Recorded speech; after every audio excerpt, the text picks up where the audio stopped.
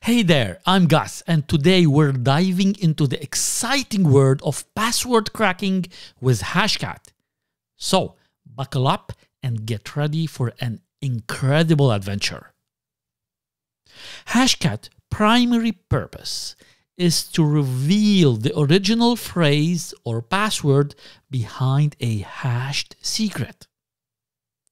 Like what? For example, Hashcat can crack Microsoft Windows passwords, the one that you use to log in into your Windows session. As a side note, we don't use the word hack when revealing a password's original value. The word crack is used instead. Now you can do the same for Linux passwords. In the upcoming demo, I will show you a practical example of how to extract and crack a Linux password. Hashcat will crack most of the hash algorithms. So any password saved in a database will be cracked successfully by Hashcat. On top of that, Hashcat can crack some versions of Microsoft Office protected documents. Another widespread usage is the ability to crack protected zip files. Folks, the list is so extensive, and if you are interested, I invite you to visit their website and check all the supported algorithms. Now, you might be wondering about the meaning of the word hash in Hashcat. Hashing is a process that websites and operating systems like Windows or Linux use to secure your passwords.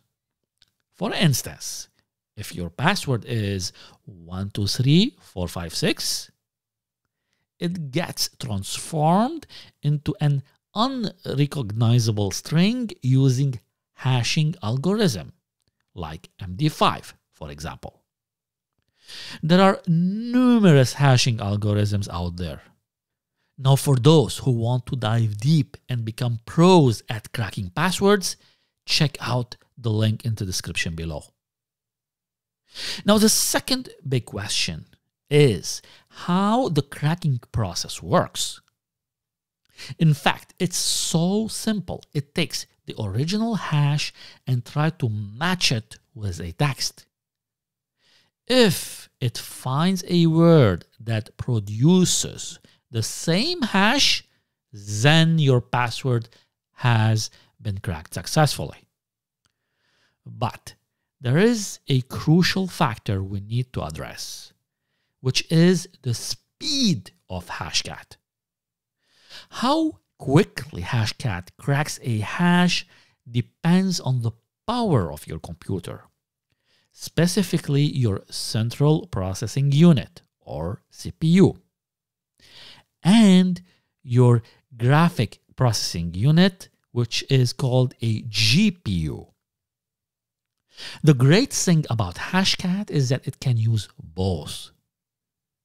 Now, GPUs were originally designed for rendering video games, and later it was found that they excel at password cracking.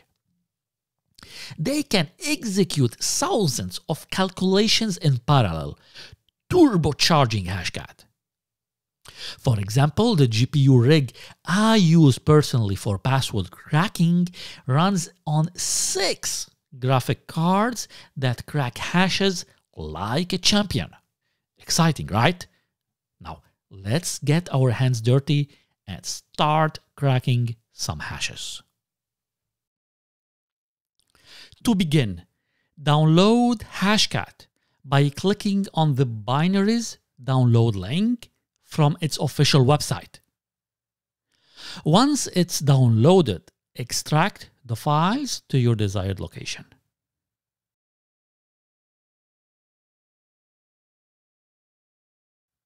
Next, we need a dictionary file that contains the most common passwords. A popular source for this is a GitHub repository called seclists. On the homepage, click on the passwords folder. Next, you can pick and download a password file and save it to your PC. Our mission is to crack a specific hash. So I will use an online hash generator to hash the password 123456. Now let's fire up Hashcat, and I will be using Windows Terminal Shell.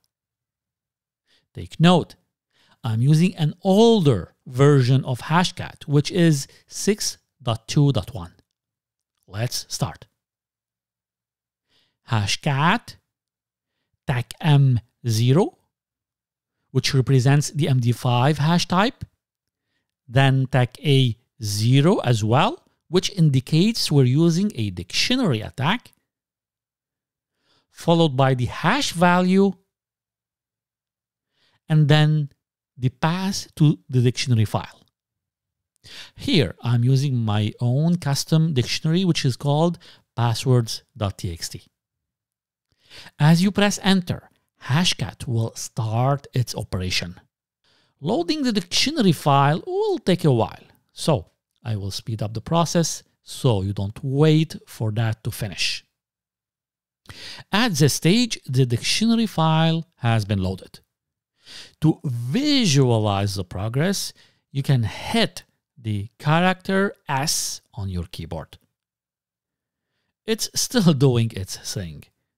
Now, according to Hashcat, it will take approximately 1.5 minutes to finish. This is very useful for us to know how long this thing will finish until the end of the dictionary file. Here we go. We have the password cracked successfully. Now, to see the clear text password, I will load the pot text file, and here we have it. Since you now understand the basics, let's spice things up and crack a Linux password. Let's see together how the pros will do it. I will access my Kraken Linux host on my network and extract a hashed password from the shadow file. This is where Linux stores passwords. In this shadow file, I will copy Elliot hashed password to crack. If you don't know who Elliot is, I encourage you to go and watch the series of Mr. Robot if you want to enjoy hacking on the big screen. Now, since Linux uses a different hash algorithm, we need to figure out the correct option for Linux hashes. To get the job done, I'll open Hashcat homepage, and from here, browse to the wiki link, and then scroll down and click on the example hashes link. Here on this page, we have all the hashes format with their hash mod number. Based on our Linux hash, I know that it starts with $6, then $. By searching on the page, we can see that the mod number is 1800 for Unix passwords, and it's using the SHA-512 hashing algorithm. Let's crack the password using my cracking rig. First of all, I will save the hash to a new text file. Now let's get started with our command. First, I'll type hashcat, then tag M1800, which signifies the SHA-512 hash type used by Linux. Then tag A0, which means a dictionary attack. After that, the path to the hash file. Then I will add the path to the password file, which is rocku.txt. And finally, I will include the path to the rule file, which will expand the range of password combinations. In other words, Hashcat will add random characters and numbers to the dictionary file so we can cover more ranges. All right, let's run it.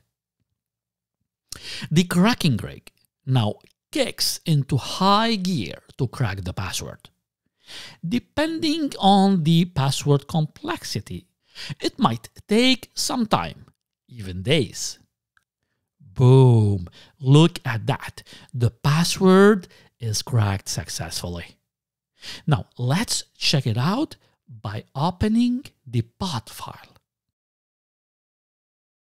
And here it is, the password of Elliot. I hope you liked this tutorial.